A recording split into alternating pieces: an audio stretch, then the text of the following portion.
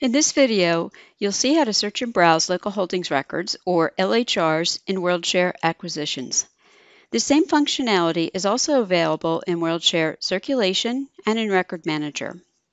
WMS libraries will have local holdings records for all monographs and serials. LHRs are attached to a bibliographic record in WorldCat. For monographs, LHRs would include a branch and shelving location, a local call number, the item barcode. It can also include item-specific lending and reproduction policies.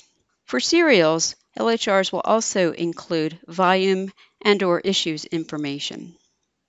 LHRs are created in a number of ways. They're created when you receive a single-part monograph that's been ordered. They're also created when you import shelf-ready data files. They're also created using text view on the copy screen in Acquisitions or Circulation. And finally, they're created using Mark 21 view in Record Manager. There are several reasons why you might need to search LHRs. You may want to find a specific copy to delete holdings. You may want to find duplicate barcodes or find shared print records, or find records with a certain lending policy. You can also perform bulk actions on LHRs, such as changing a branch location or a shelving location, sending items to a label print list, or moving local holdings records to a different bibliographic record.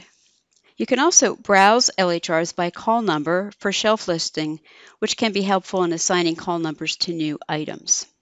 To get started searching for LHRs, choose the data type Local Holdings Records and the scope My LHRs.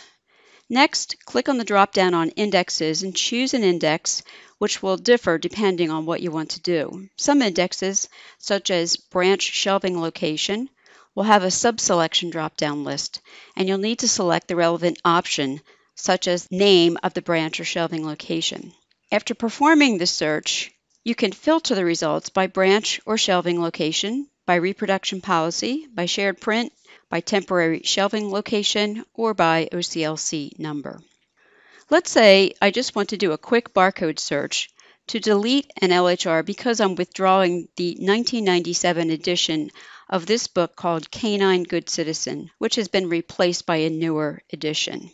So after logging in, I've selected Acquisitions, and then I'll click on Discover Items. And next, I'll click on the Data Type drop-down, and I'll select Local Holdings Records.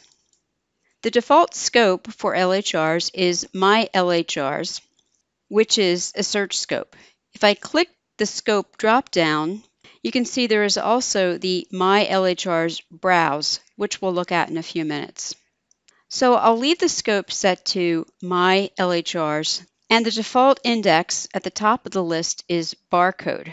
So I'm going to scan the barcode, and then I can either click Search, or if my barcode scanner enters the search, it will just appear. And next, I want to select the LHR that's here by clicking in the checkbox next to it. Next, I'll click the Action drop-down, and I'll select Delete Barcoded Items. The system responds you're about to delete the selected barcode item. If there are no other items associated with the LHR, then the LHR will be deleted. So I'll click on Delete. And then I get a confirmation updated the local holdings record. Another reason to search LHRs might be to print labels for new books. So I could do a search of LHRs by the new book's location. So I'll click on the Index drop-down, and I'm going to select the Branch Shelving Location Index. And next I'll click on the Branch drop-down, and I'll select the main branch. I'll click on the Shelving Location drop-down, and I'm going to select the main new book shelving location. And then I'll click on Search. My search retrieves 26 items. To see them all on the same page, so I can easily select all of the items at the same time, I'll change the number of rows per page by clicking the Rows drop-down, and then I'll select 50. And now I have all of the items on the same page, so I can click the top checkbox to select all 26 items. Next, I'll click the Action drop-down, and I'll select Send to Label Print List. And then I'll click on Send. And the system confirms 26 records sent to the label print list. There's also a link to the print list where I can print the labels. Next, let's say I want to change the shelving location for this group of LHRs that I have from the new books location to the stacks. Since I already have my list of items for my new books location from my previous search, I'll just click on the Action drop-down and I'll select Change Shelving Location. And on the dialog box that appears, I'll click the Shelving Location drop-down and I'm going to select Main Stacks and then I'll click Change. And the system confirms updated the shelving location for the LHRs. Now let's say I want to move a local holdings record to a different bibliographic record.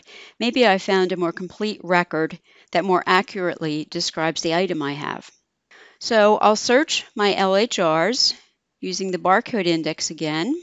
I'll scan my barcode in, and then I'll click the checkbox next to the item to select it, and then I'll click the Action drop-down, and I'm going to select Move to a different bibliographic record.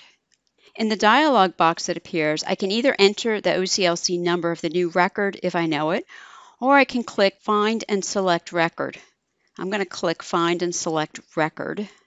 And then I'll do a search of all WorldCat using the keyword index, and I'll enter the title, Canine Good Citizen, and I also have the author's last name, so I'll also enter that, Birch, and then I'll click on Search.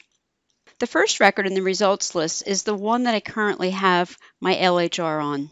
If I hover over the blue eye for the second record, I can see some of the bibliographic information for this record. Since I've decided this more closely matches the item I have, I'll select this record. So I'll click on Select Record. The OCLC number for the new record is populated in the dialog box. And I'll click in the checkbox next to Associated WorldCat Holdings that says Automatically Delete when the last LHR is moved from the bibliographic record. This means my institution holding symbol will also be deleted from the old record when I move the last or only LHR to the new record.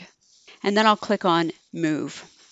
Then I'll click Confirm to acknowledge that I'm moving the LHR and deleting any LBD or local bib data and the WorldCat holding from the old record. And the system confirms moved one LHR to the new bibliographic record. You may also want to search your LHRs for a specific staff or public note so that you can do any follow-up actions that are necessary. For example, I've added a staff or a private note to several LHRs to add a book plate for a donated item. So I'll click the drop-down for my LHR's indexes, and I'll choose Private Note. And then I'll enter Add Book Plate in the text box and click Search.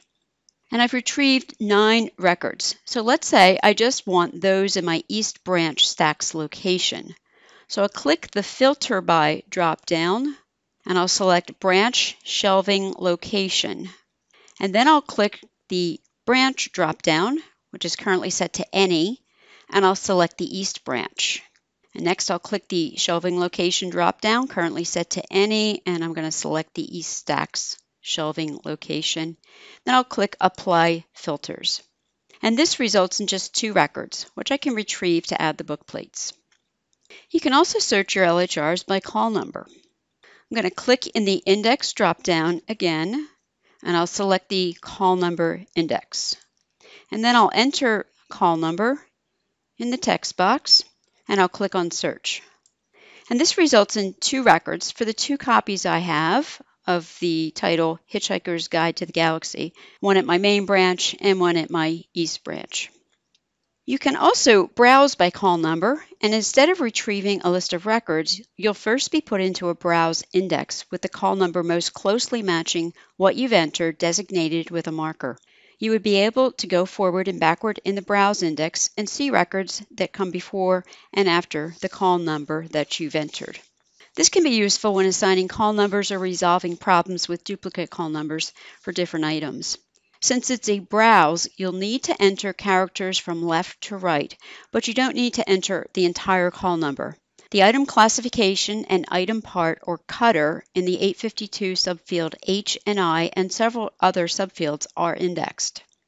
So to do a browse, you'll first need to change the scope from My LHRs to My LHRs browse. So I'll click on the Scope dropdown, and I'm going to select My LHRs browse. And then the index changes to Call Number browse, which is the only index available for browsing LHRs. So I'll do the call number browse with the same call number I used for the LHR's call number search, which is still in the text box. And I'll click on Search. The search results will be displayed in the table with 3 columns. So I have the call number column, and you can see the closest result match is identified by the location icon. I would be able to click on the call number to view the local holdings record. And then the middle column has bibliographic information. If the call number returns a single item, you'd see the entire 852 field from the LHR displayed. I can scroll down to see more call numbers in the index. And if I click on a call number, the system will do a search and retrieves the 2 LHRs that have this call number. If you need additional help, please visit help.oclc.org for documentation, training, and contact information for OCLC support in your region.